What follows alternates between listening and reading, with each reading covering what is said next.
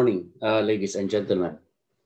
We just concluded the part two of the Philippine Constitution, the discussion of the Philippine Constitution, and now we will be going to part three. So the scope of the part three discussion is only the legislative branch of the government. Only one topic, but the discussion of which is very complicated. So to start with, the legislative branch of the government is consisted of two chambers. We have the Senate and we have the House of Representatives. So it is known as bicameralism. Bi, which means two. So there are several advantages of two chambers than only one chamber. But of course, we cannot deny the fact that the disadvantage of two-chamber legislative branch is with respect to expenses, because we will be giving the salary and pork barrel of the two chambers as compared to only one chamber. So the two-chamber legislative branch of the government was introduced by the Americans when they invaded us.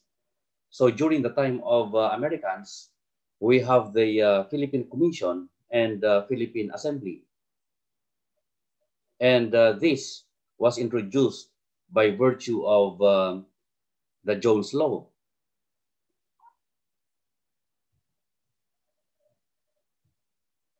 So the legislative power is essentially the authority under the Constitution to make laws and subsequently, when the need arises, to change the same.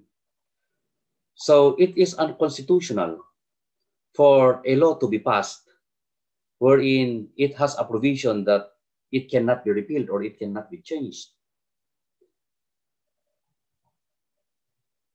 The following are the limitations in the exercise of the legislative power.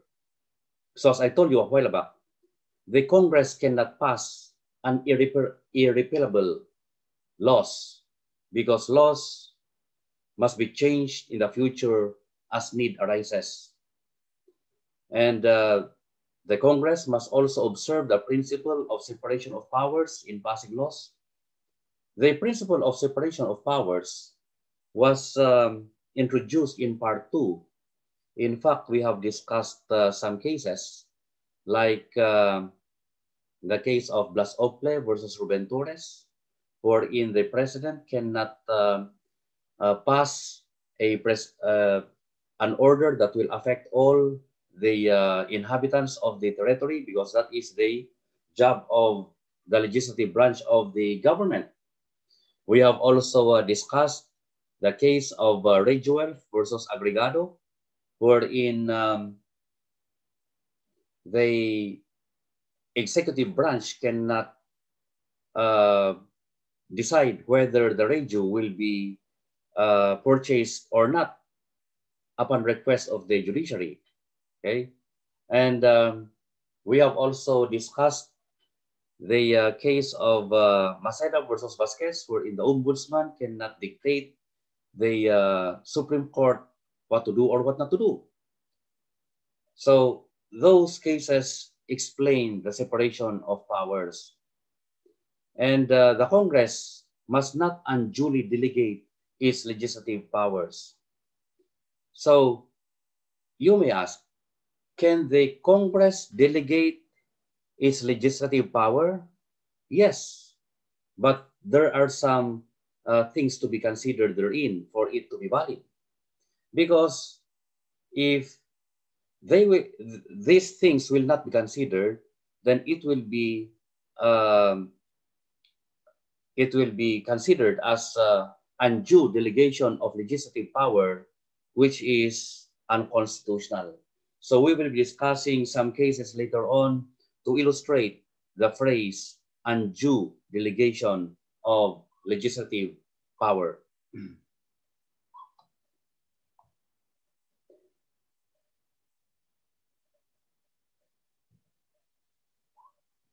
Like for example, in this case of Echegaray versus Secretary of Justice, Leo Echegaray was convicted of the crime of rape for allegedly raping his stepdaughter, and the penalty of death was imposed to him because during the time, that was 1998 or 1999, we have the death penalty that is being carried out by means of lethal injection. So we have Republic Act 8177, the lethal injection law. The Republic Act 8177, or the lethal injection law, provides that the Secretary of Justice, in coordination with the Secretary of Health and Bureau of Corrections, shall, within 30 days from the effectivity of this law, promulgate rules to implement its provisions. So yan ang nakalagay sa Republic Act 8177, the lethal injection law. And this was questioned by Leo Echegaray. Kasi sabi ng kampo ni Leo Echegaray, isn't it that the rules or the laws must be executed by the legislative branch of the government? Why is it that the Secretary of Justice is empowered to make rules?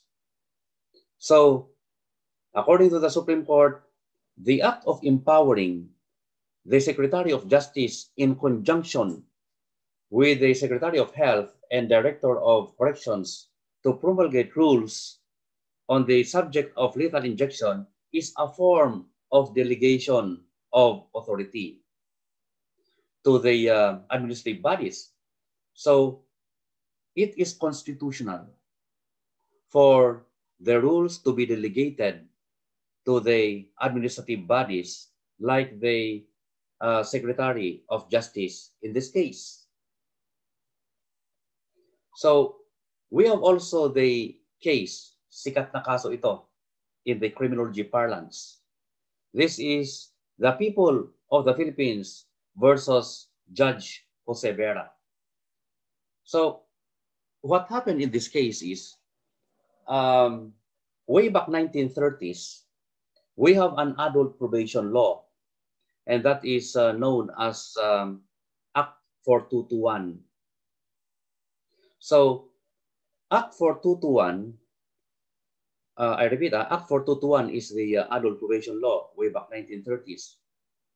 So it provides that this law shall apply only to provinces in which the respective provincial boards have provided salary for probation officer at rates not lower than, basta may, ang essence ng batas na ito ay, under the probation law, pwedeng palayain ang isang convict. But there must be, they must be supervised by the probation officers. But under this law, Act 4221, there is provision in a province if the province set aside a portion of its budget for the salary of probation officers. So it happens that if a province has no fund for the salary of probation officers, then there is no probation in that province. But if it has a fund, then there is probation. The person involved in this case has a name of Mariano Kuinjing. He was charged and convicted with a crime. Afterwards, he applied for probation.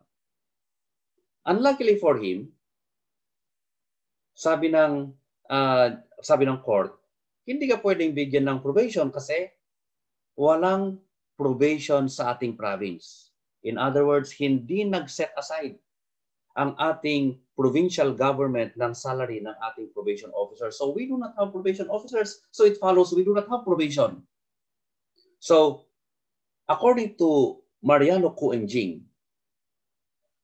the Act for 221 violates the equal protection of laws.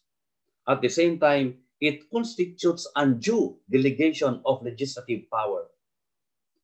So the question is Mariano Kuenjing correct? According to the Supreme Court, yes. So a law delegating to the local government units the power to fund the salary of probation officer in their respective area is unconstitutional, for it violates the equal protection of laws. At the same time, it constitutes undue delegation of legislative power. So let's go to the Senate. We will be discussing the two chambers one by one. So the Senate is composed of 24 senators. But every election, we are electing 12. Why? Because under the 1987 Constitution, it expressly provides that when during the next election, and that is 1992 election, 24 senators will be elected to complete the 24 members of the Senate. But the first 12 will be given a term of 6 years, and the number 13 to 24 will be given a term of 3 years. So because of that, alternate that we are electing 12 senators per election. So these are the qualifications of a person to run as senator. So first, he must be a natural-born citizen of the Philippines. We have discussed in the citizenship that there are two classifications of citizens. We have the natural-born and we have the naturalized citizen. The natural-born are those who, having not to perform an act in order to complete Philippine citizenship.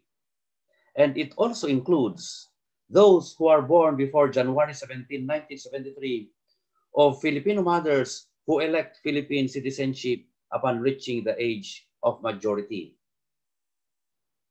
The naturalized, on the other hand, are those who are former foreigners. They came here in the Philippines and underwent the naturalization process. So next is, he must be at least 35 years of age on the day of election.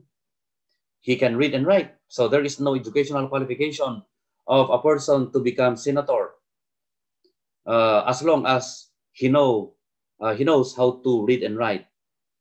He is a registered voter and a resident of the Philippines for not less than 2 years immediately preceding the day of election. Is there a need for a senator to be actually residing here in the Philippines for the last 2 years before the election?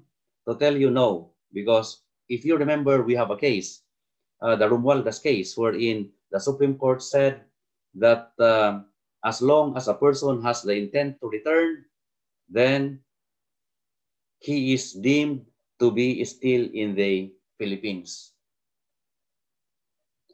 So comes now the case of Pimentel versus Camilec. What happened in this case? Section 36 of Republic Act 9165, the Comprehensive Dangerous Drugs Act of 2002, provides that all candidates for public office, whether appointed or elected, both in the national or local government, shall undergo the mandatory drug test. Lahat ng elective and appointed officials shall undergo drug test. Yan ang nakalagay sa Section 36 of Republic Act 9165. Question ito ni Pimentel, According to Pimentel, the Constitution already provides for the qualification of a person to run as senator. Bakit pa dadagdagan ng qualification to undergo the mandatory drug test? So that, or this Section 36 of Republic Act 9165 must be considered unconstitutional. O ano ang sabi ng Supreme Court? Tama ka, Pimentel. Hindi pwedeng dagdagan ng Congress natin itong qualification ng senator as stated under the Constitution. So, only one thing is certain. If you did not finish your college, as long as you know how to read and write, tapos adik ka, takbo ka na lang na senator. No? Huwag ka nang mag-apply na janitor. Huwag kang mag-apply na security guard because you will be disqualified. But you are fully qualified to run as senator. Okay? That is a provision of Pimentel versus Camelec. What is a term of office of a senator? So, the term of office of senator is 6 years. Right? It is 6 years. The only exemption is those who are elected way back 1992, who landed as 13th to 24th place, wherein their term of office is only 3 years. And no senator shall serve for more than 2 consecutive terms. Ibig sabihin, hindi pwedeng mag-serve na senator ng isang tao ng higit sa 2 magkasunod na termino. What if a senator voluntarily renounced his office or voluntarily resigned kasi may plano siya na tatakbo sa susunod? Okay, let me illustrate it. Paano kung si Senator A, nanalo siyang senator way back 2016 election? So matatapos ang kanyang term of office ng 2016, 17, 18, 19, 20, 21, 2022. Nanalo na naman siya noong 2022. So dapat matatapos ang kanyang second term ng 22, 23, 24, 25, 26, 27, 28. So by 2028, gusto na naman niyang tumakbong senator. Kaya ang ginawa niya noong 2025, nag-resign siya. Okay? Nag-resign siya so that tatakbo siya. Ang plano niya ay tatakbo na naman by 2028. Pwede ba yon? Hindi pwede yon. No? Kasi napakalinaw sa ating saligang batas na voluntary renunciation of office for any length of time shall not be considered as an interruption in the continuity of his service for the full term with which he was elected. Kaya ang ibig sabihin nito, kung nag-resign siya sa kaniyang office, hindi nangangahulugan na naputol ang kaniyang term doon at qualified na siyang tatakbo sa susunod. No? So, let's go to House of Representatives. So, the House of Representatives is composed of not more than 250 members.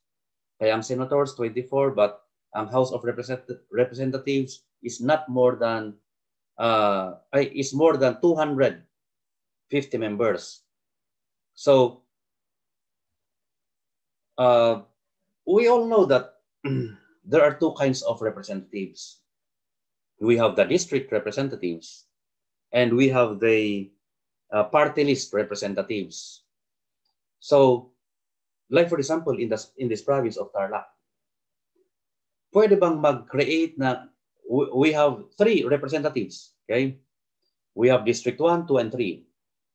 Can we create another district intended to favor a specific person? To tell you, no, that is prohibited. And that is known as gerrymandering. Also, gerrymandering is prohibited. As I told you, there are 2 classifications of representatives. We have the district representatives. Like for example, in this province of Tarlac, we have 3 district representatives because we have 3 legislative districts. And we have also the party list representatives. So, what are the qualifications of district representatives? So, as usual, must be a natural-born citizen of the Philippines. In fact, when we have discussed citizenship, we explained a case entitled Benson versus Cruz. Okay? Wherein, paano kung ang isang natural-born Filipino citizen pumunta sa ibang bansa, naging member ng armed forces ng bansa na yon, tapos bumalik siya dito sa Pilipinas. So, qualified ba siyang tumakbong congressman? To tell you, yes. Kasi binalikan lang niya ang kanyang pagka-natural born citizen. At ang tawag natin doon ay repatriation. So, with respect to age, at least 25 years of age on the day of election, also able to read and write, and a registered voter in the district in which he is to be elected, and a resident thereof for not less than 1 year immediately preceding the day of election. Let's go to the case of Danilo versus Fernandez. This happened at Laguna. Danilo Ramon Fernandez has no real property in Santa Rosa, Laguna. Ibig sabihin, wala siyang bahay doon. Nangungupahan lang siya doon. Nangungupahan siya doon, but ang kanyang anak, pina-enroll na niya sa school sa Laguna.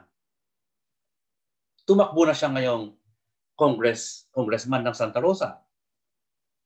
So, may nag-question sa kanyang qualification.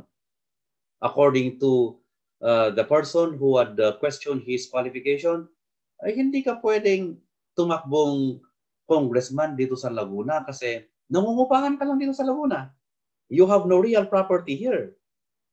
So, is he qualified or not qualified? According to the Supreme Court, he is qualified. Okay? He is qualified. The Constitution does not require property ownership in the place where the candidate is residing, as long as he complied with the residency requirement, and that is 1 year immediately preceding the day of election. But there is another case. Okay? There is another case with respect to Aquino versus Camilec. Magkaiba naman ang sitwasyon ni Aquino at Aquino at Fernandez. Si Aquino, Aquino is from Concepcion, Tarlac. He stayed. May bahay siya doon sa Concepcion. So, in almost whole duration ng kanyang buhay, dyan siya sa Concepcion. So, immediately, he filed a certificate of candidacy to run as congressman in the 2nd District of Makati in the 1995 election. So in-indicate niya na ang kanyang residence ay sa Concepcion, pero may condominium siya sa Makati. Okay? So qualified ba siyang tumakbo na congressman ng Makati?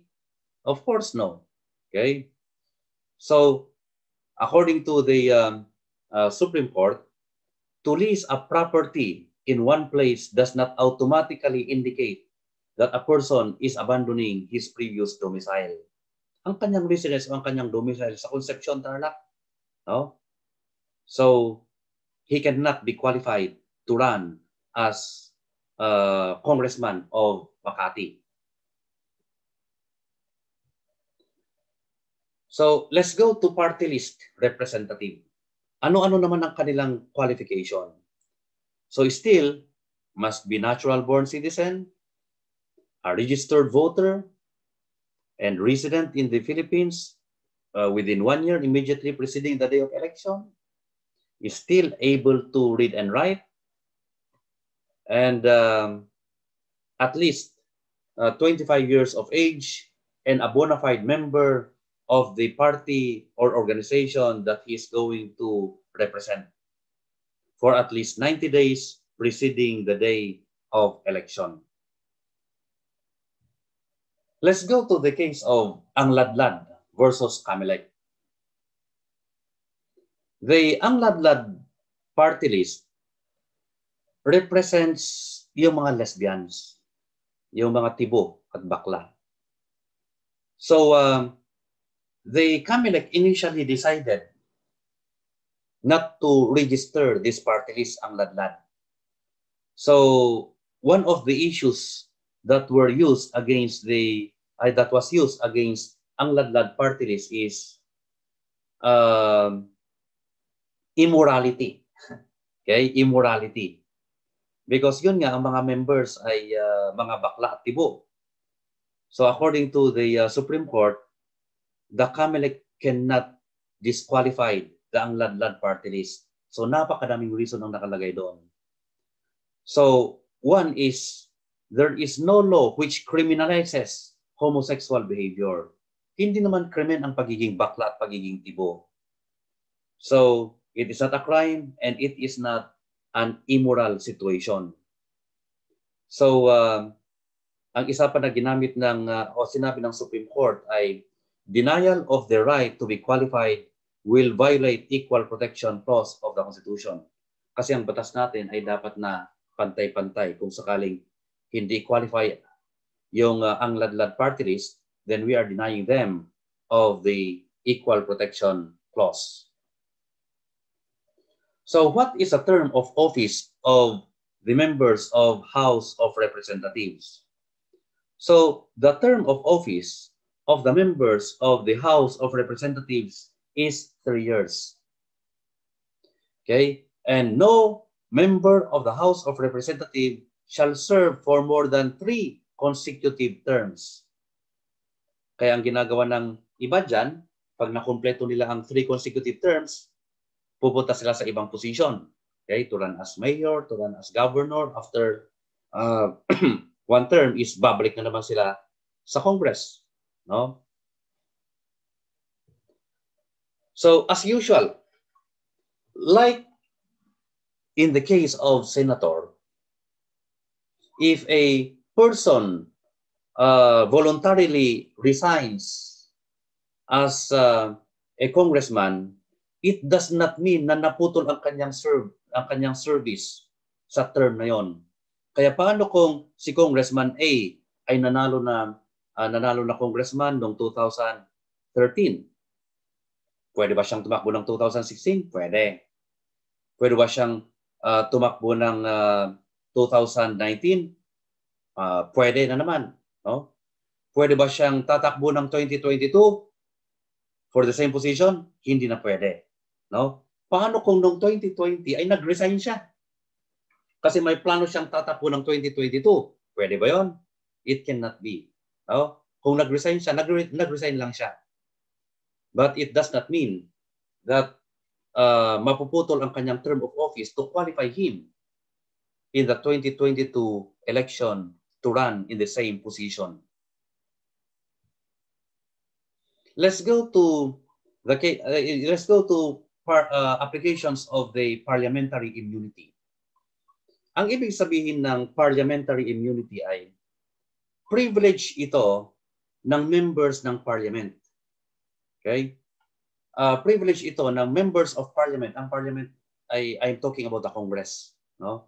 It only happened that in other countries they are calling it as a parliament, but sa atin is we are calling it as a Congress. So the members of the Congress have privileges. And these are known as immunities. So first of the immunities or privileges is hindi sila pwedeng huliin while the Congress is in session. Maliban, if they commit a crime that is punishable by more than 6 years imprisonment. So, next is, a senator or member of the House of Representatives shall not be questioned nor be held liable in relation to his speech that is known as privileged speech. hindi pwedeng maging liable ang isang congressman o senator sa kanyang nasabi sa kanyang privilege speech. So, let's go to two cases to explain this. We have the people of the Philippines versus Romeo Halostos, and we have Defensor Santiago. Unahin natin si Halostos. Romeo Halostos was a member of the House of Representatives representing the 1st District of Zamboanga del Norte.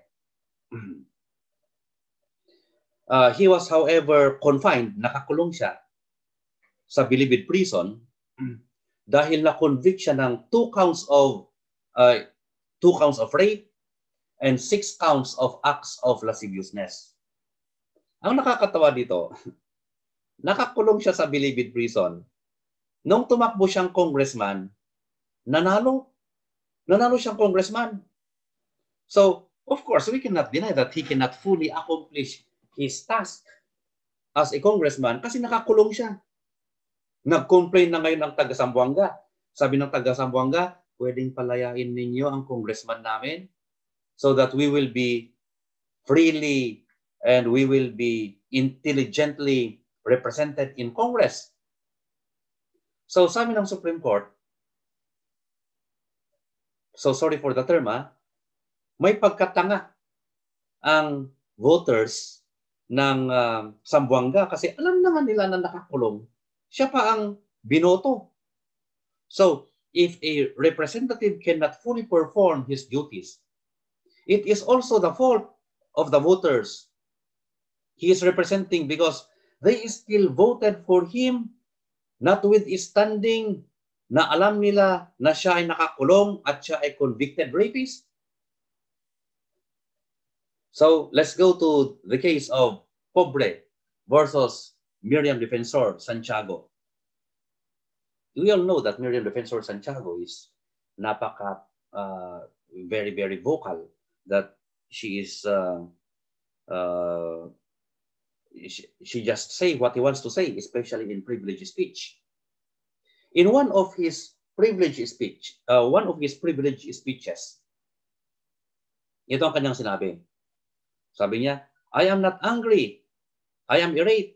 I am foaming in the mouth. I am homicidal. I am suicidal. I am humiliated, debased, degraded, etc. Tapos sabi niya, I spit on the face of the Chief Justice Artemio Panganiban and his cohorts in the Supreme Court. So, sinabi niya na ang Supreme Court daw ay surrounded by idiots. So, napakadami siyang sinabi doon. Okay?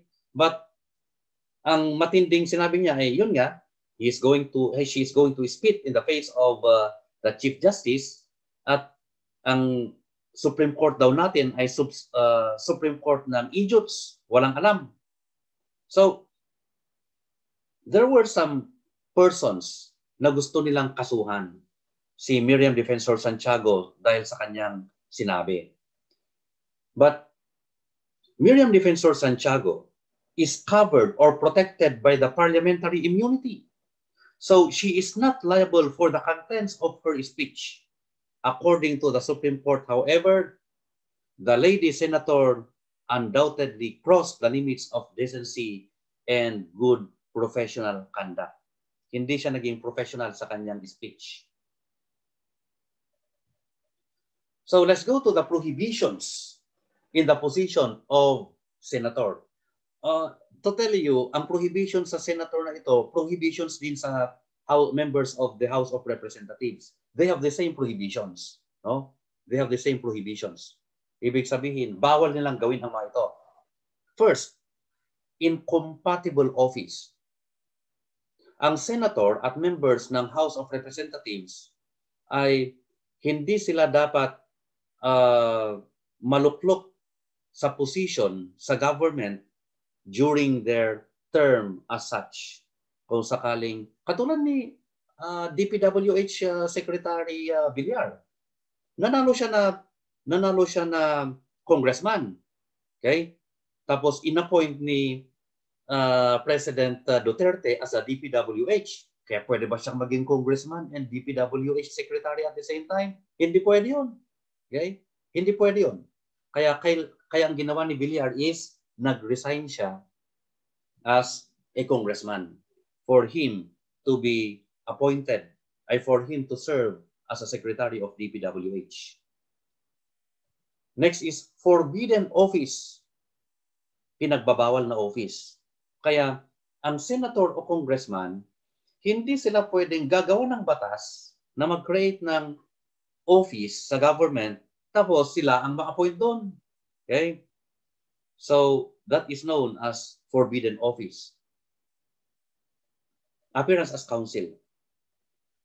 Ang isang senator o congressman, kung abogado siya, hindi siya pwedeng mag-represent ng kaso sa judicial or quasi-judicial or other administrative bodies.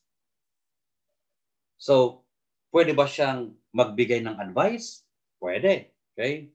Pwede ba siyang gumawa ng papers as a lawyer? Pwede. Pero hindi siya pwedeng mag-represent ng kaso sa judicial, quasi-judicial, or administrative bodies. Financial interest. Of course, it is self-explanatory. Hindi pwedeng magkaroon ng financial interest ang senator o congressman sa mga ibang agencies ng government. And intervention. Hindi pwedeng makialam si senator at members ng House of Representatives sa ibang offices. So let's go to the cases. Like for example is Liban versus Gordon. Richard Gordon is the former administrator or head of SBMA, the Subic Bay Metropolitan Authority. At the same time, siya ang chairman ng Philippine National Red Cross. In 2004, tumakbo siyang senator, nanalo. So, ang issue dito ay, pwede ba siyang maging senator at the same time ay chairman ng Philippine National Red Cross at the same time? Sabi ng Supreme Court, pwede. Pwede because ang Philippine National Red Cross ay hindi siya owned by the government. It is a private entity. Kaya pwede bang ang senator ay maging senator and anchorman at the same time? Pwede because kung anchorman sila sa like for example ABS-CBN or GMA, ABS-CBN or GMA is not government.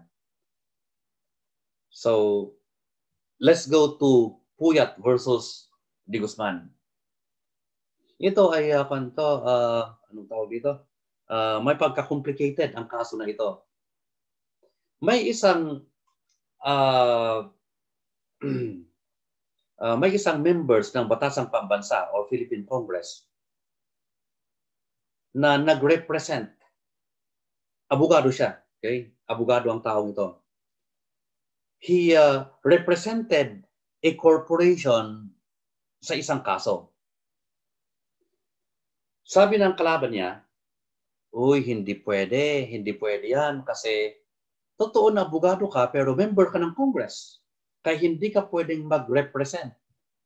Okay? Hindi mo pwedeng i-represent ang company na yan sa kaso sa judicial, quasi-judicial, or administrative bodies.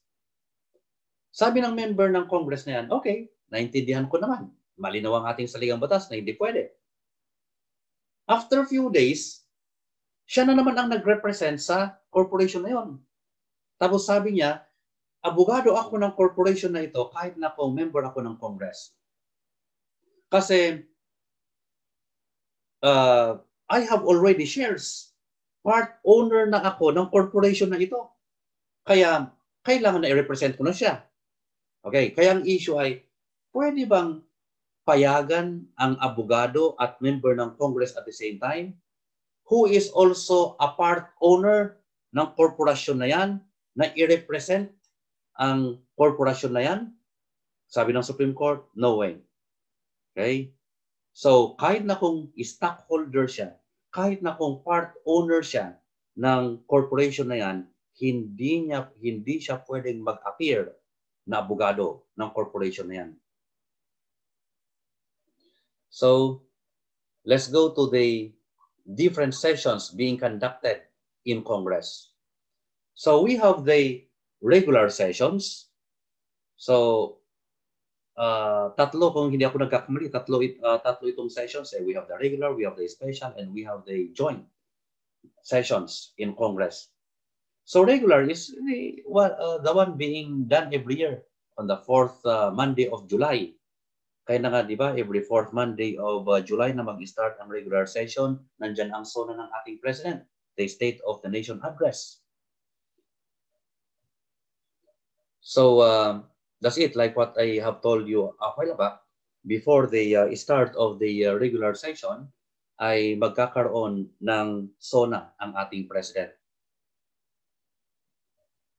We have the special session that may be called by the President anytime. We have the joint session wherein the Senate and the House of Representatives will be combined. Okay, so it is known as joint session. So what are the instances wherein the joint session may be called, wherein the two chambers of our Congress, the Senate and House of Representatives, will sit together and they will be working together? Okay, so first is the act of choosing the President. You may ask, bakit act of choosing the President? Di ba ang President natin, we are electing it at large? Okay, so by 2022, we will be having we will be having an election for President.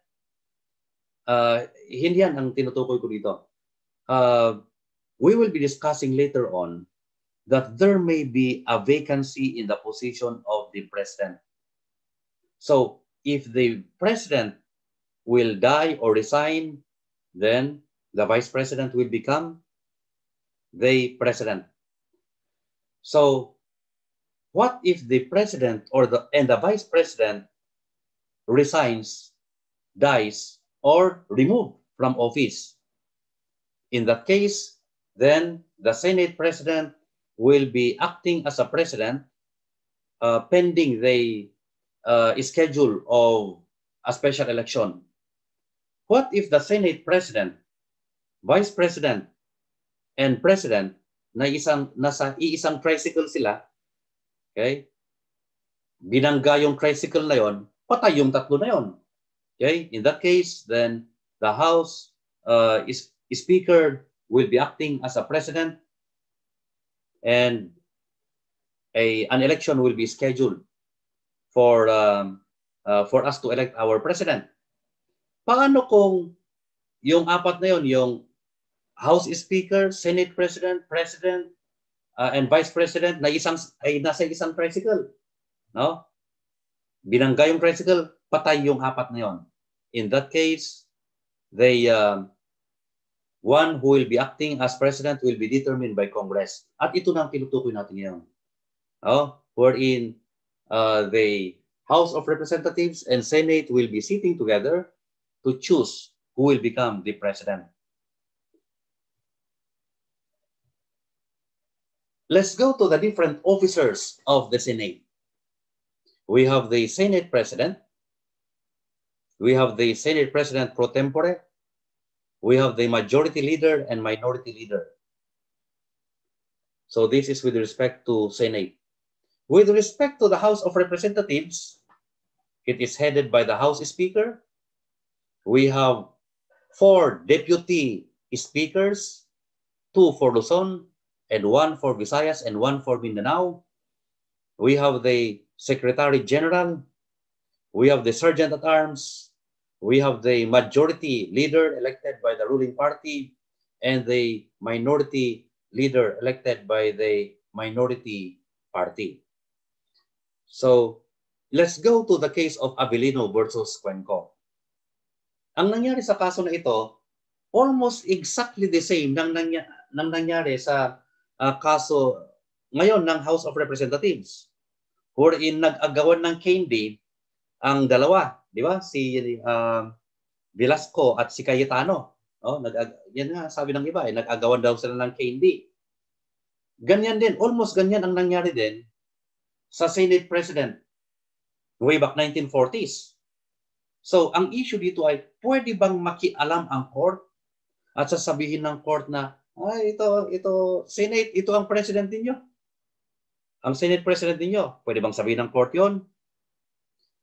So, according to the Supreme Court, the court has no jurisdiction to determine the proper person to be the Senate President. This is because of the separation of powers, no? And also because the Senate has a full liberty, or the House of Representatives has a full liberty to choose who will be their Senate President and House Speaker. Katulad nga ng nangyari last week, ba? Sa kaso ni Cayetano and Velasco, wherein who will be the next speaker, bahala na silang mag-usap doon. And the court cannot intervene. Pero magkaiba naman ang nangyari sa kaso ni Santiago versus Wingona. This was what happened. In 1998, nung na-organize ang Senate, kailangan nilang mag-elect kung sino ang kanilang Senate President. At dalawa ang tumakbong Senate President. Si Marcelo Fernan at si Francisco Tatad. So, ang naging botohan doon ay 20 bumoto in favor of Fernan. Kaya siya na ngayon ang Senate President. Dalawa lang ang bumoto kay Francisco Tatad. Si Francisco Tatad mismo at si Miriam Defensor Santiago. Ibig sabihin, sila lang magkakampi doon. So, under the rules ng House of Representatives, kung sino yung mga senators na bumoto sa nanalong Senate President, sila na ngayon ang majority. At yung bumoto naman sa natalo na Senate President, sila ang minority. Kaya automatic, yung 20 na bumoto in favor of Fernan, sila ng majority. At si Francisco Tatad at si Miriam Defensor Santiago, sila lang na dalawa ang minority. Ang nangyari doon, biglang sumingit si Wingona. Sabi ni Senator Wingona, we are 6 senators and we will be composing the minority. Paano naging ganon? Di ba? So, pwede bang makialam ang court at sasabihin ng, oops, teka lang. Kailangan na sundin ninyo ang batas ninyo. Kaya Wingona, huwag mo nang ituloy yung sinasabi mong minority na yan. Kasi ang totoong minority ay sina Francisco Tatad at Defensor lang. No? So, pwede bang sabihin ng court yun? Yes. Because the court is only dictating the Senate to do what is in accordance with their rules. Rules, batas nila yan eh. Okay? Batas nila yan. Kaya dapat nasundin nila yon. So that is in the case of Santiago versus Wingona. What are the matters to be considered in the meetings of Congress? So, first, a majority of each house shall constitute a quorum to do business. Alam nyo, itong quorum na ito, there are several ways how to define it, no? Quorum generally constitutes majority. When can we say that there is majority? There is majority if there is a presence of at least 1/2 + 1. No? Next is, the smaller number may adjourn from day to day and may compel the attendance of absent members. Kaya there must be some ways and means to be kung paano pilitin ang mga senators at congressman na mag-attend ng kanilang session. So, the absent members may be punished. Kaya yung Senate and House of Representatives, pwede lang i-punish ang palaging absent na members. And each house may punish their own members. Kaya pwede bang i-punish ng Senate ang congressman? Hindi pwede. It is the House of Representatives, sila ang may authority na mag-punish ng kanilang members. Ganyan din sa Senate. So with concurrence of 2/3 of all members, pwede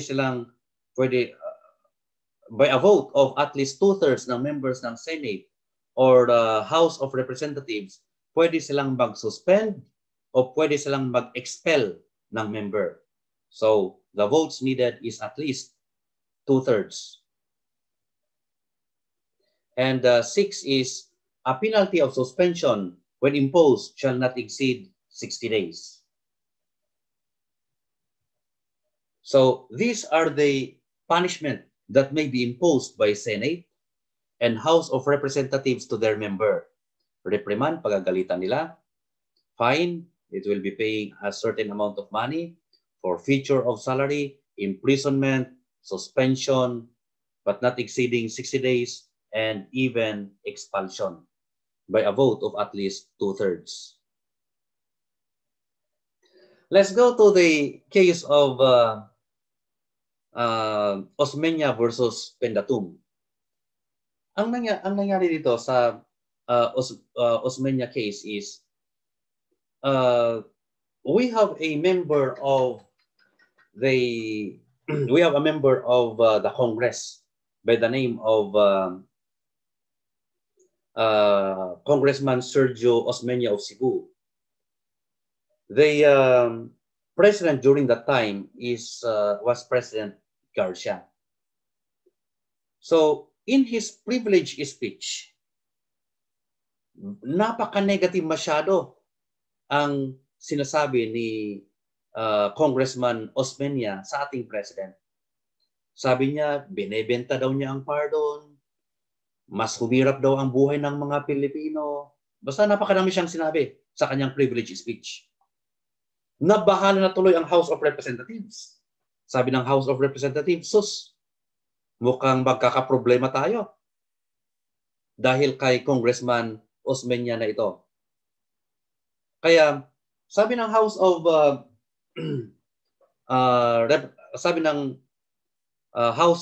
Representatives, Osmeña, pwedeng magpakita ka ng ebidensya na totoo ang sinabi mo during the privilege speech.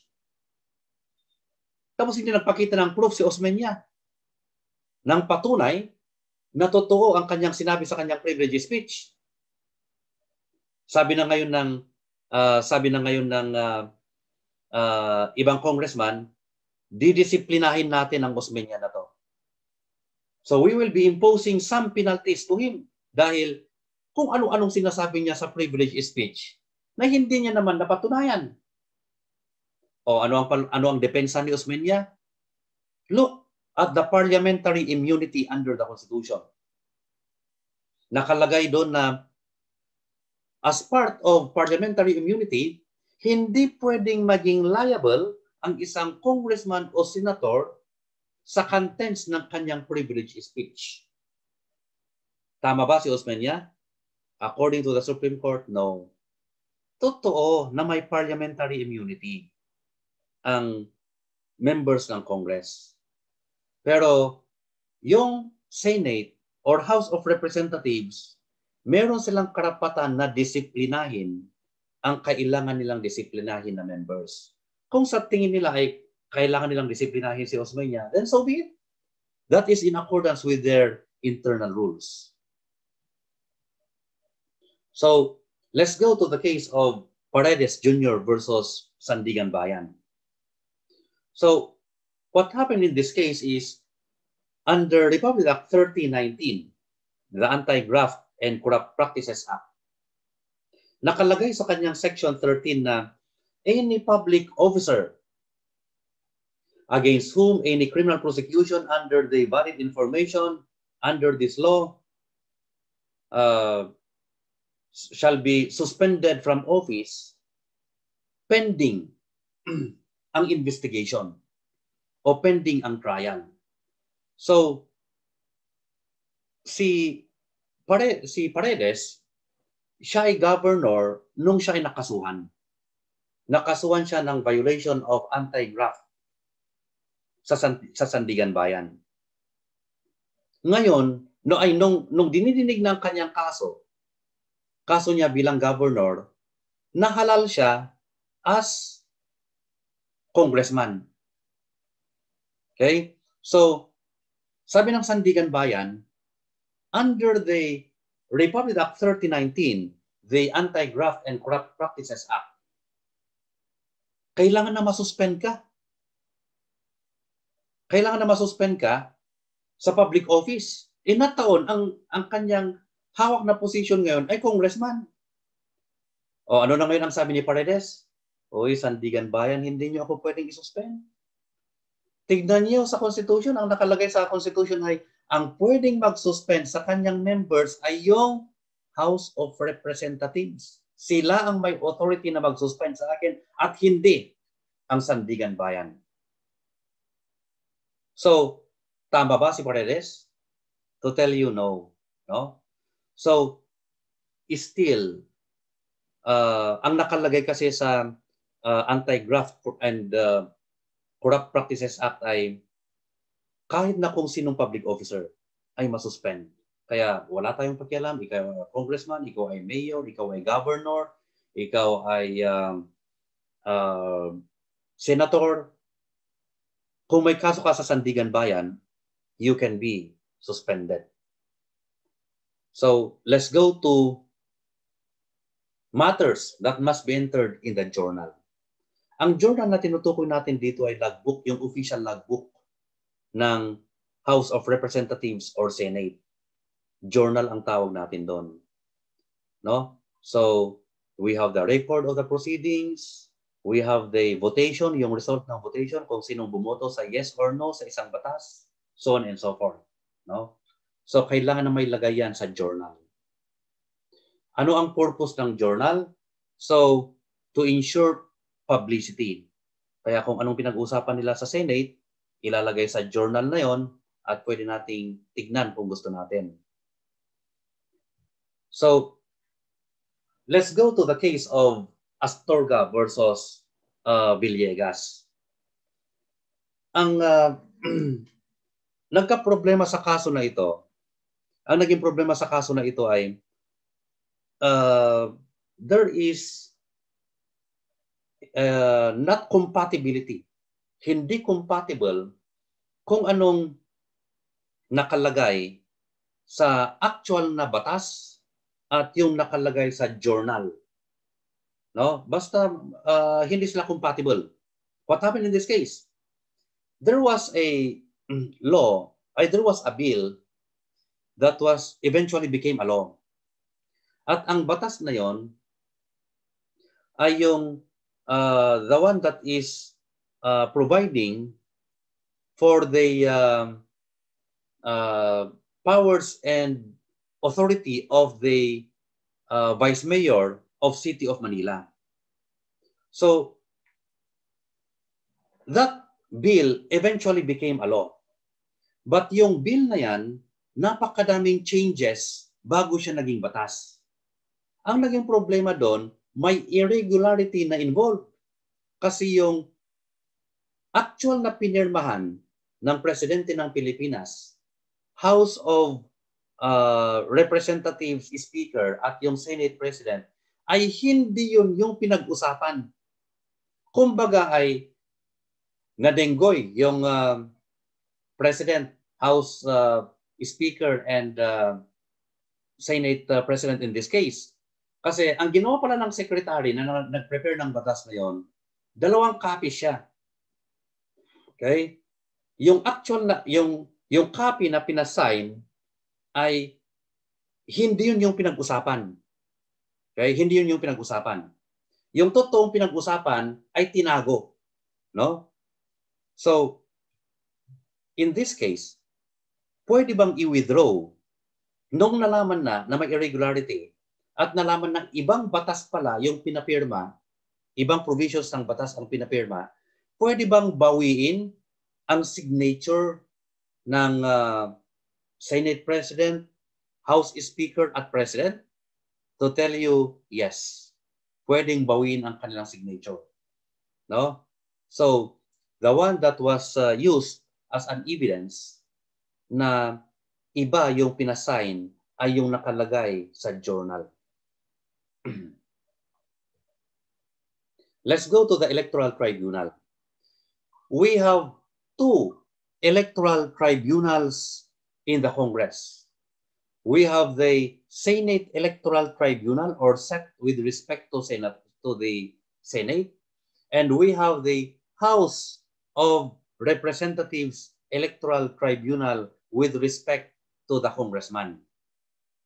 So, ano ang function ng Electoral Tribunal na ito?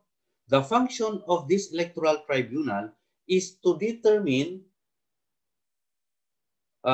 to decide contest relating to the election, returns, and qualification ng kanilang respective members. Kaya, sino mag-determine sa kung sinong totoong na-elect o kung totoong qualified ang ang members ng House of Representatives? That is the House of Representatives Electoral Tribunal. How about sa Senate? That is the Senate Electoral Tribunal. No? So, what is the composition of this electoral tribunal? So, the chairman of the electoral tribunal is a senior justice in the Okay, so the senior justice of the electoral tribunal shall be its chairperson. So, sino-sino ang members? 3 will be justices of the Supreme Court. At 6 ay senators with respect to Senate Electoral Tribunal, or the 6 may also be congressman with respect to the House of Representatives Electoral Tribunal. So ilan lahat-lahat ang members ng Electoral Tribunal? We have 3 plus 6 equals 9. We have 9 members. At yung pinaka-senior sa justices ng Supreme Court, siya na ngayon ang automatic na chairman. Let's go to the case of Lim Kai-chong versus Kamelec. Si Lim Kai-chong ay nanalong congressman ng Negros Oriental. Yun lang, question ang kanyang qualification. Kaya initially, COMELEC ang dapat na mag-decide doon sa kanyang qualification. It only happened that baka tinamad ang COMELEC. Sabi ng COMELEC, ito na ang rules na kailangan na sundin natin. Lahat ng question ang kanilang qualification, including si Lim Kai-chong na yan, i-proclaim na lang natin. Okay? I-proclaim na lang natin. So, pinoclaim. Okay? Pinoclaim si Lim Kai-chong ng COMELEC.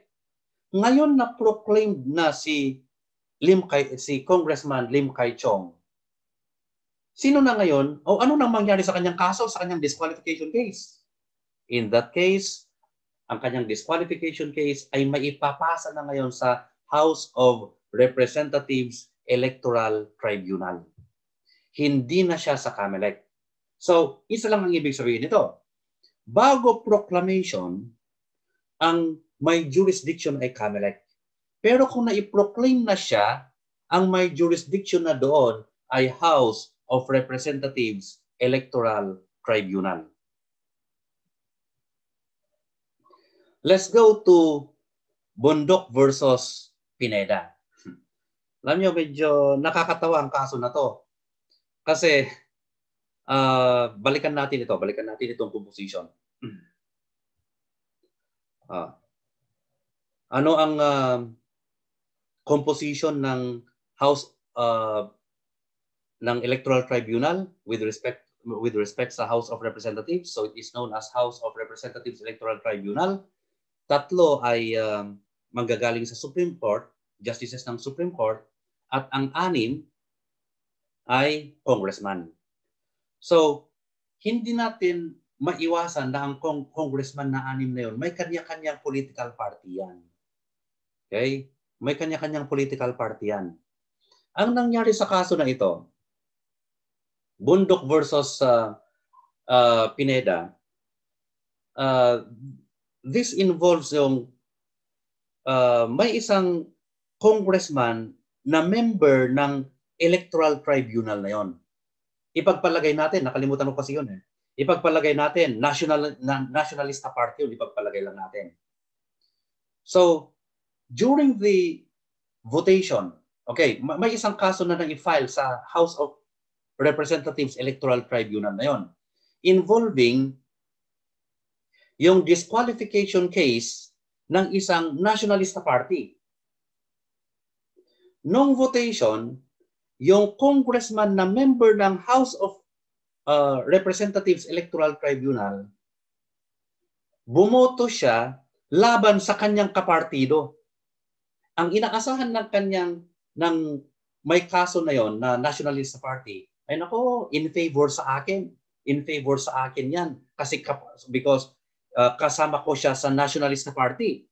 But nung actual nabotohan, nabigla yung congressman na yon kasi bumoto yung kanyang kapartido laban sa kanya. Nag-complain na ngayon yung may kaso sa House of Representatives Electoral Tribunal. Sabi niya, nationalist party. Bakit? Imbes na bumoto yan in favor sa akin kasi kapartido niya ako, iba ang kanyang binoto. Binoto niya in favor sa aking kalaban. Sabi na ngayon ng Nationalist Party, tanggalin natin ang congressman na yan sa House of Representatives Electoral Tribunal at palitan natin ng boboto in favor sa'yo. Pwede bang gawin yon? Under the case of Bondok versus Pineda, hindi pwedeng gawin yon. No? Kung na-appoint ang isang congressman as member ng House of Representatives Electoral Tribunal, hayaan na lang natin siya na mag-decide by his own.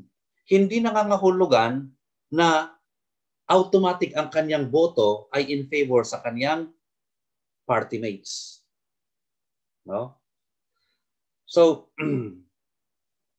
let's go to Garcia et al. Versus House of Representatives Electoral Tribunal.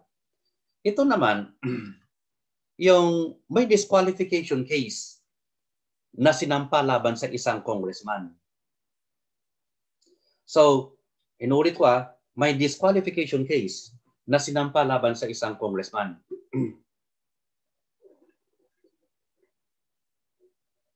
So, under the rules ng House of Representatives Electoral Tribunal, bago ma-entertain ang disqualification case na yon, dapat na magbayad ng 5,000 pesos na deposit sa House of Representatives Electoral Tribunal. Ang ginawa ng nag-file ng disqualification case sa isang congressman, hindi siya nagbayad ng deposit na 5,000 pesos. Pwede ba yon? Pwede bang hindi siya na magbayad tapos magsampa lang siya ng disqualification case without paying the 5,000 pesos? Sabi ng Supreme Court, no. Considering the seriousness of disqualification, it is just and proper for the petitioners, yung nag-file ng disqualification case, na i-observe nila yung House of Representatives Electoral Tribunal rules and procedure. Kung nakalagay doon na kailangan na magbayad sila ng deposit, kailangan na magbayad sila. Hindi nila pwedeng baliwalain yon. Or else, yung disqualification case ay madidismiss.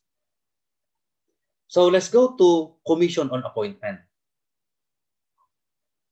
So the main function of the Commission on Appointment is to approve or disapprove appointments submitted to it by the President. Kasi kung minsan dahil sa emotion, baka mamaya ang i-appoint ni President na DILG Secretary ay yung magaling mag-manicure. Okay? So baka abusuhin ng ating President ang kanyang appointing power. So because of that, nandyan ang Commission on Appointment to scrutinize yung mga presidential appointees na yon. Sino ang chairperson or chairman ng Commission on Appointments? So the chairman is the Senate President. The Senate President is the ex officio or the automatic chairman of the Commission on Appointments. How about the members? So the members will be 12 senators and 12 members of the House of Representatives, elected by each house on the basis of proportional representation from the political parties. Ibig sabihin, gaano kadami ang, like for example, Liberal Party sa na mag-represent sa Commission on Appointments, depende kung ilan sila kadami sa Senate or House of Representatives. Kaya kung sa Senate ay 12 ang Liberal Party, 24 lahat ang mga senators, ibig sabihin, kalahati sa mga senators na mag-represent sa Commission on Appointments ay manggagaling sa party na yon. Kaya yan ang ibig sabihin ng proportional representation.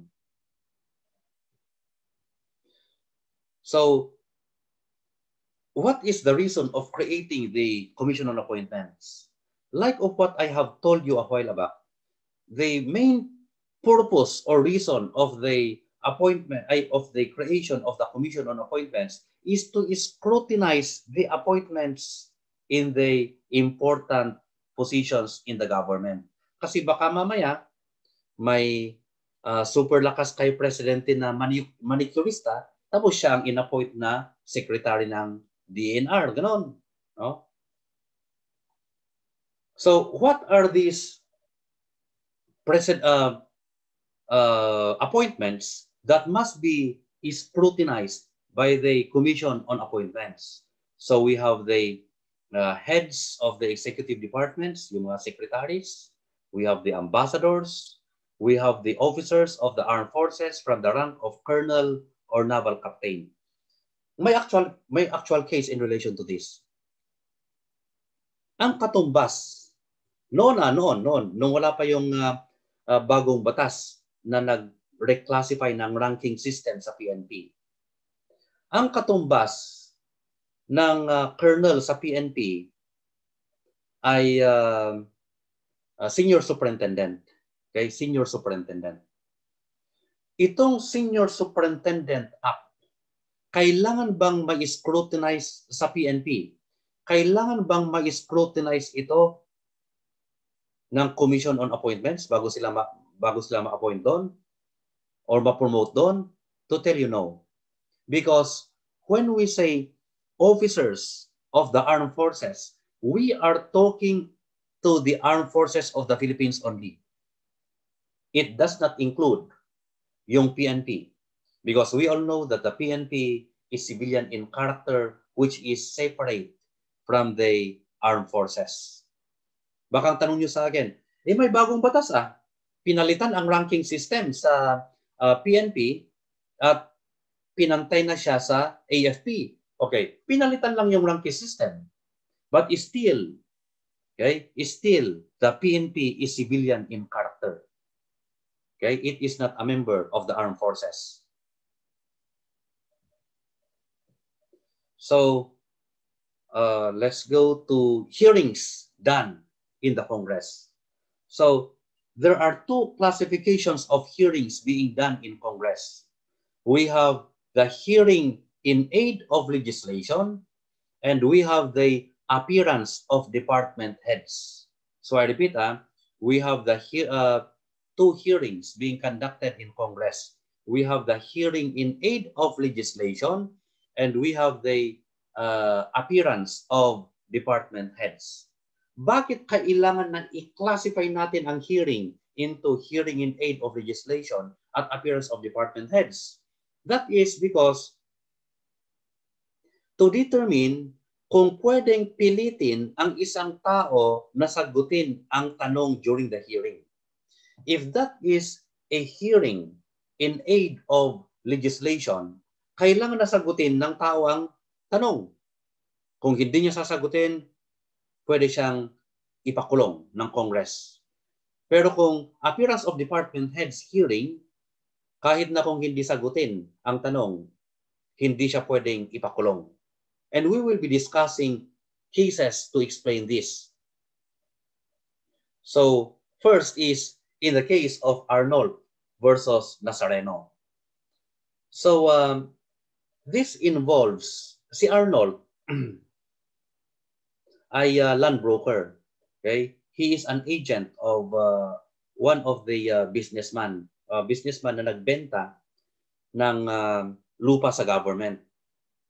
Ang halaga ng lupa na yon ay 20,000 pesos lang. 20,000 pesos lang ang halaga ng lupa na yon. Pero nang ibenta sa government ng 1.5 million pesos, imagine mo yon. Worth 20,000 pesos lang yung lupa, tapos naibenta sa government ng 1.5 million pesos. Kaya common sense dictates that there is something irregularity that happened here. Okay? During that time, ay gumagawa ang ating Congress, gumagawa ng ating Senate in relation to, gumagawa sila ng batas in relation to that. No? Kaya, of course, hindi tanga ang ating Senate. So, they invited Arnold for a hearing. And that is hearing in aid of legislation. Ang tanong nila kay Arnold ay, magkano yung worth ng lupa? 20,000 pesos po. Magkano mo na ibenta sa government? 1.5 million pesos. So, paano naging ganon? Paano ang 20,000 ay naging 1.5? Tapos sabi ni Arnold, kasi may sinuhulan ako ng 440,000 pesos. Okay? Sinuhulan ako na officer ng government. Ang tanong sa kanya ay, sino yun? Okay? Sino yung sinuhulan mo? Tapos sabi ni Arnold, I invoke my right to remain silent. Ayaw kong sabihin kung sino. Pwede bang ipakulong si Arnold dahil ayaw niyang sabihin ang pangalan ng taong yon? To tell you, yes. Because that hearing is in aid of legislation. Okay? But take note naman, sa kaso ni Neri versus Senate Committee. So, si Neri ay secretary ng NEDA, National Economic Development Authority, under the time of President Arroyo. So, this involves yung in one of the interviews ng mga media kay Neri, sinabi niya na tinangka daw siya na suhulan ng COMELEC chairman ng 200 million pesos in exchange sa isang project. Okay? In exchange sa isang project. So, in-invite na ngayon si Neri sa Senate for him to have to clarify yung sinabi niya sa media na yon. So, ang tanong sa kanya ay, totoo ba na may nagtangkang nagsuhol sa iyo ng 200 million pesos? Yes. Okay, ang sagot niya, yes. Sino ang nagtangkang magsuhol sa iyo? Tapos sabi ni Neri, yung chairman ng COMELEC. So, ang tanong kay Neri ay, alam ba ito ng President? So, sabi ni Neri, alam ni President kasi sinabi ko mismo sa kanya. Ang next question kay Neri ay, ano na ngayon ang sabi ni President sa iyo? Sabi ni Neri, ang sabi ni President sa akin, huwag ko daw tatanggapin yung suhol. What happened afterwards? O ano na ngayon ang ginawa ni President Arroyo? Finalo up ba niya ang project na yon? Tapos sabi ni Neri, ayaw ko nang sagutin yan. I invoke my right to remain silent. So, what happened next? Ayaw na niyang sagutin yung tanong. So, pwede bang ipakulong si Neri dahil ayaw niyang sagutin ang mga tanong ng senators? To tell you, no, because that is only a hearing as appearance of department heads. Kaya inulit ko if that hearing is in aid of legislation, pwedeng pilitin ang witness na sagutin ang tanong. Kung ayaw niyang sagutin, pwede siyang ipakulong ng Congress. But if it is only an appearance of department heads, hindi pwedeng pilitin. Okay? Ang witness na sagutin ang tanong.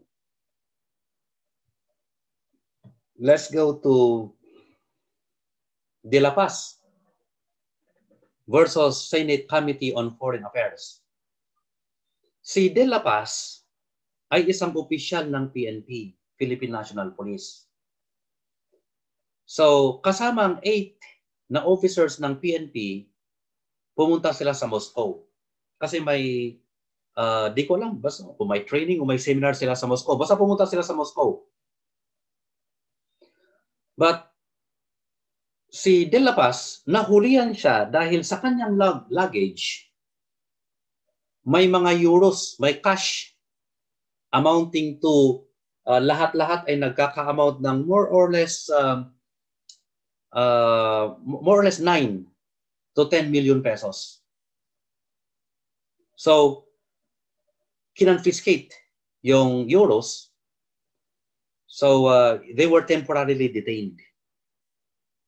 So, nalaman ng government ng Pilipinas yun na ang isang opisyal ng PNP ay tinangkan niyang magpuslit ng malaking amount from the Philippines going to Moscow. Kaya nagkaroon ng investigation. Ang depensa naman ni De La Paz, paano ako makapag-cooperate sa investigation niyo, Senate Committee on Foreign Affairs?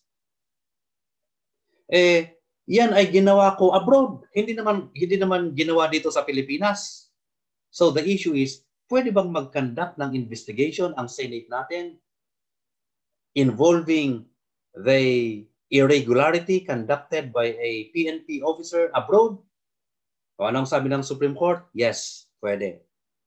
This is because the Senate could investigate all matters relating to the relations of the Philippines with all other nations. Kaya pwede lang i-investigate yon. Let's go to budget. Di ba sabi ko noon na the power of the purse, the power of the wallet is in the legislative branch of the government. Kasi sila, yung legislative branch ng government natin, silang may hawak sa ating budget. Okay? So, budget is a financial program of the national government for a designated calendar year. Kaya, ang Congress natin, silang gumagawa ng budget. Kaya nga nag-alala si President Duterte nung nagkaroon ng problema sa speakership kasi baka mamaya pati yung budget natin ay maapektuhan. At sana huwag naman. No?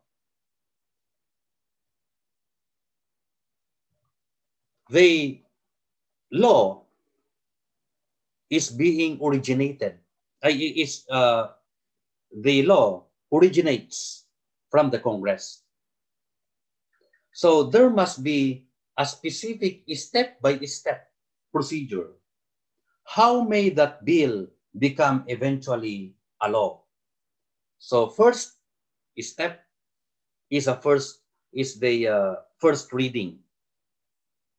So any member of either house may present a proposed bill signed by him for the first reading in reference to the proper committee. Kasi may mga napakadaming committees sa Congress natin. So if it involves education, there is a committee for education. So during the first reading, the principal author of the bill may propose the inclusion of additional authors thereof. Afterwards, may refer sa appropriate committee. So, immediately after the first reading, the bill is to be referred to the proper committee for study or consideration. If disapproved in the committee, it will die a natural death. So, but if it will be approved, then it will be submitting a report. Afterwards is second reading. If the committee reports the bill favorably, the bill is forwarded to the Committee on Rules, so it may be calendared for a second reading. So, in this stage, the bill is read in the second time in its entirety. So, lahat-lahat ng laman ng batas na yon ay babasahin in its entirety. Unless if the reading will be dispensed by the majority vote. Kaya pwedeng sabihin ng majority na senators na wag nang basahin. Sayang ang oras. Pwedeng ma-dispense yung reading.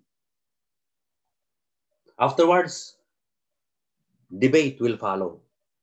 So, it will be the Senate or the House of Representatives who will decide if they are going to kill or if they are going to pass the bill. So, after approval, the bill will be printed in its final form, and yes, it will be printed in its final form, and it will be calendared for a third reading.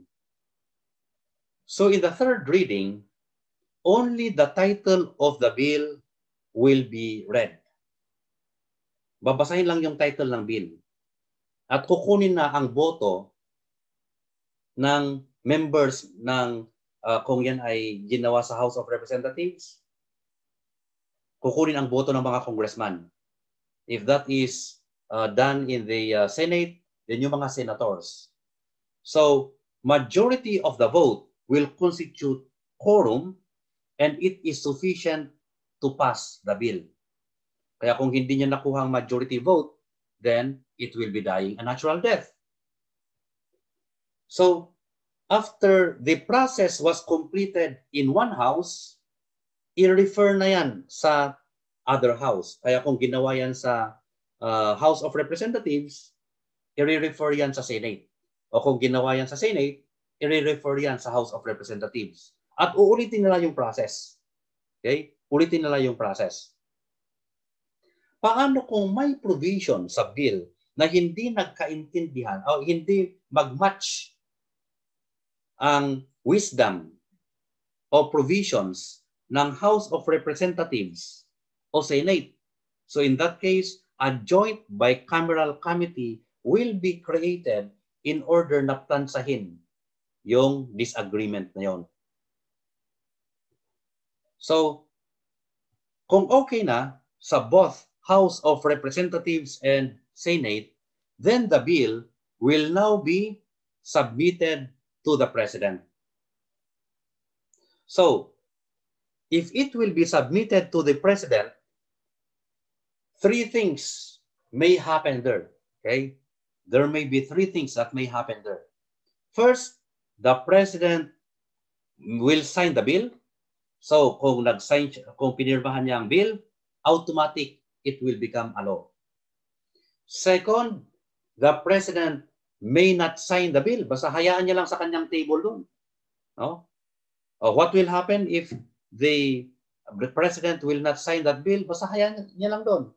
After 30 days under the Constitution, that bill will automatically become a law as if he had signed it. Third thing that may happen is the President may veto the bill. Ang ibig sabihin ng veto ay ibabalik niya, ayaw niya sa bill na yun, at ibabalik niya kung saan nag-originate.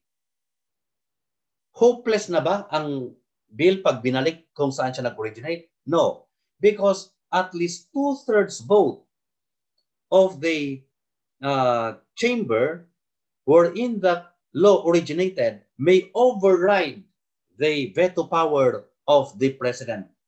Ibig sabihin, kung nag-originate yan sa Senate, tapos binalik ng president, sabi ng president ng Pilipinas, ayaw ko sa batas na yan.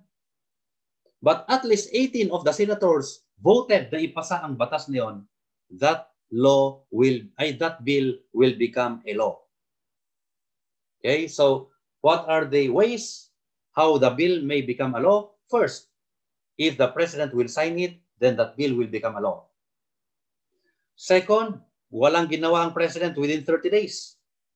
Okay, nakalagay lang sa kanyang table, then that bill will become a law.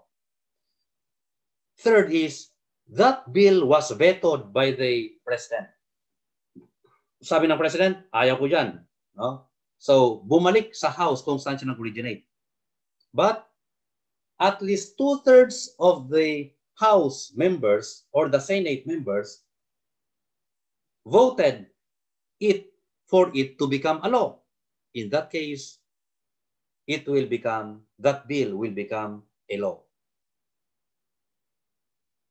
So, to cut the story short, there are 2 steps for approval for the bill to become a law. There is approval by the Congress and approval by the President. So, generally, it is the law that will provide when it will become effective. Pero kung hindi nakalagay sa batas kung kailan siya maging effective, then it will be effective 15 days following the completion of their publication in the official gazette. Let's go to taxation. So taxation is also it is a power that is lodged in the Congress. Okay, so imagine niyo kung gaano ka-powerful ang Congress. Sila ang gumagawa ng batas. Sila ang in charge sa ating budget. Sila pa ang in charge sa taxation. So, taxation may be understood as a process and as a power. It is a power that is lodged to the Congress. As a process, it is an act of laying tax to raise the income of the government to defray the expenses of the government. As a power, it refers to the inherent power of the state to it is the inherent power of the state to enforce contributions to support the government. So, may dalawang aspeto ng taxation. We have the act of levying or imposing the tax, which is a legislative act. But yung actual assessment, collection at receipt ng tax, they are essentially administrative in character, which is no longer a part of the function of the legislative branch of the government. Let's go to the case of Commissioner of BIR versus Court of Appeals. So, this involves the YMCA. Alam niyo ba ang YMCA? The Young Men Christian Association. What happened there is, yung YMCA, it is a private corporation, but it has a religious, educational, and charitable objective. Kaya it is not for income. It only happened that meron siyang business. Totoo na siya ay charitable institution, educational institution, pero meron siyang business. Nagpaparent siya ng properties tapos naniningil ng parking fee. So, millions ang nakuha niya sa business na yun, no? In renting and parking fee. So, sabi ngayon ng BIR, YMCA, magbayad ka naman ng income tax kasi may income ka naman kahit papaano. Ang palusot naman ng YMCA, kami naman ay charitable institution. Okay? So, ang issue dito ay magbabayad ba ang YMCA ng income tax? According to the Supreme Court, yes. Ikaw, YMCA, dahil charitable institution ka, exempted ka sa property tax. Pero dahil nagkaroon ka ng income, abay dapat magbayad ka ng income tax. No? So, if there is a charitable institution, he is exempted from property tax but not income tax. Okay, that is a case of Commissioner of BIR versus Court of Appeals. Okay, thank you. So, tapos na tayo sa part 3. You are given sufficient time in order to view this discussion, understand this discussion, and we will be scheduling another explanation and recitation for this purpose. Okay, so that's it. God bless.